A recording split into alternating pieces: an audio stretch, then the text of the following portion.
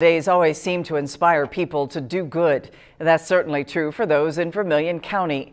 This week, many gathered to help one man continue his 4-decade tradition.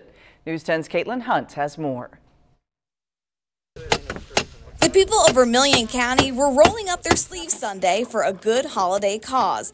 They were helping to ensure that a 41-year-old Cayuga tradition could continue for another year.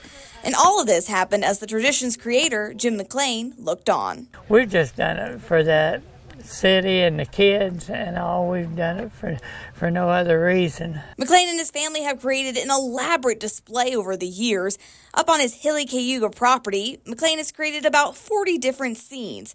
Each of them includes some familiar characters like Winnie the Pooh and his friends, SpongeBob SquarePants, and the Cat in the Hat. And all of the scenes are lit up with a total of 200 floodlights and come alive with some music.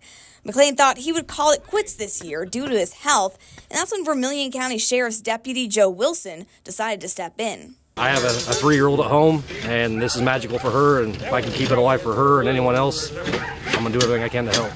So Wilson sent out a call, and several people answered. Members of the Sheriff's Office, Newport Fire, and Cayuga Fire Department volunteered to help, and a post on Facebook led to community members joining too.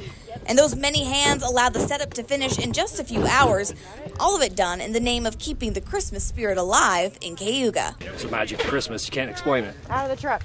McLean looked on with gratitude as his fellow community members created his vision. The lights should be on Sunday night for people to stop by.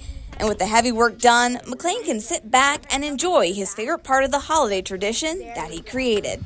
People and kids come out and sit out along the road and hang out the windows and holler and, oh, I know this and I know that, and, you know, and it's been fun. In Cayuga with photojournalist Dorothy Goforth, Caitlin Hunt, News 10. Very nice.